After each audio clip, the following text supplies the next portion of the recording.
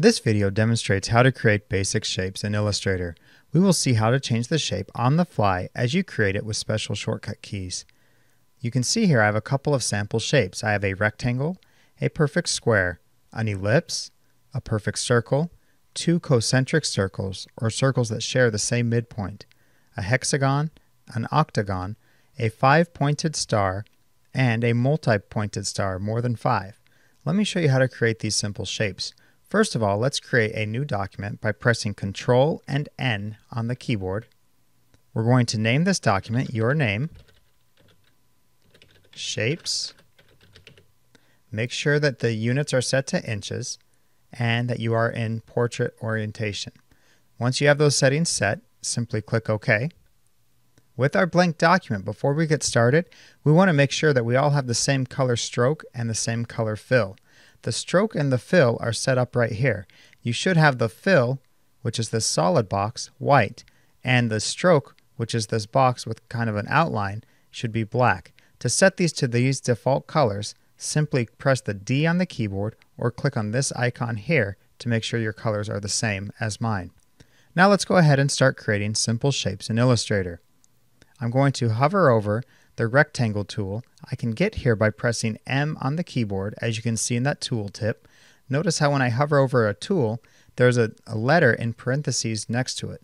That tells me if I press that letter, I will select that tool. Now underneath the rectangle tool, there's a couple other tools that we're going to go through as well. I want to tear off this tool so I can use all of them. So I click on the rectangle and I come over to tear off. Now with the tear off selected, I can see all my tools. I'm going to start with the rectangle tool. I want to click and draw a rectangle, and it's pretty easy. Notice how as I was drawing it, let me undo that real quick, click and draw, it's actually showing me the width and the height of my rectangle. So if I wanted a 1 inch by 2 inch, you can see I can kind of eyeball and follow where it goes. It's kind of hard to get there. If I wanted it exactly 1 inch by 2 inch, I can simply click on the rectangle tool, click without dragging, and it asks me how wide I want my rectangle. So I'm going to make it 1 inch by 2 inches and press OK. Now if I want to create a square, I could do the same thing where I simply click and then I type in the dimensions. Or I can click and press the click and drag and press the Shift key as I drag. When you hold the Shift key down, notice how it constrains the width and the height to the same. So go ahead and create a square. I'm going to create a 2 inch by 2 inch square. Now I'm going to move on to the rounded rectangle tool. I just want to demonstrate this one quickly so you can see how it works. The rounded rectangle tool, if I click over here, it shows me the width, the height, and also the corner radius. So I'm going to make this 2 inches by 2 inches, and I'm going to give it a corner radius of 0.25 inches. What this does is it gives me a rounded rectangle. Let's move on to the ellipse tool, which is the third tool here, or I can access it by pressing L on the keyboard. To draw an ellipse is simple. You click and drag and you can draw the ellipse. If I wanted to draw a perfect circle, I can click and hold the Shift key just like I did with the rectangle to get a perfect square. And now I can see my circle is going to be a perfect circle. That's pretty simple. Go ahead and draw a circle. Now I want to create two circles that are concentric or that share the same center point. To do this, I'm going to click and drag holding the Shift key to draw my circle. Now I want to create another one, so I'm going to press the Alt key. And notice how when I press the Alt key, my cursor changes to have the crosshairs as well as a circle in it.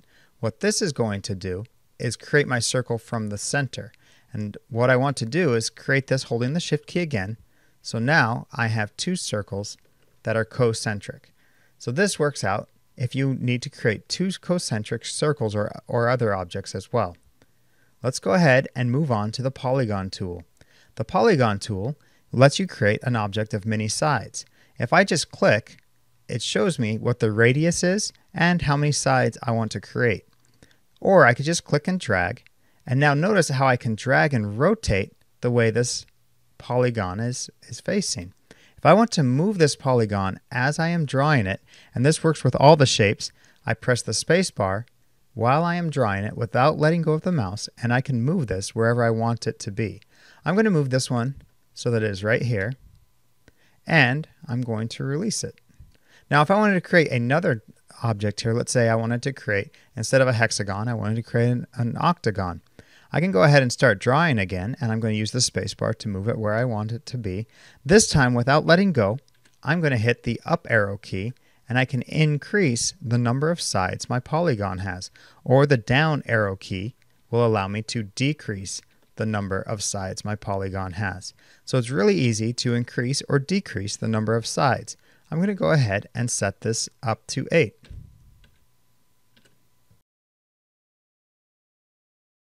And so there you can see my octagon.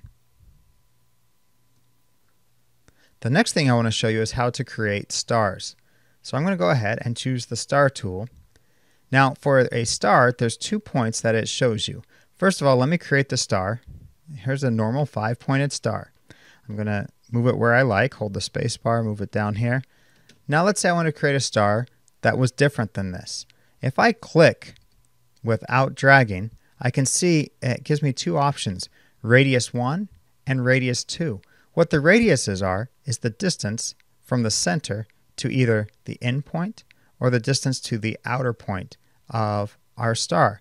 The number of points tells us how many points we have. So I could go ahead and choose more points here, and I could choose whatever my radius would be, and you can see it creates it. Another way that you can do this is when you're drawing your star, you can simply click your arrow key. The down arrow will reduce the number of rays the star has. The up arrow will increase the number of rays the star has. So you can see there are many ways to draw shapes inside of Illustrator. Save this file and turn it in where your instructor has instructed you.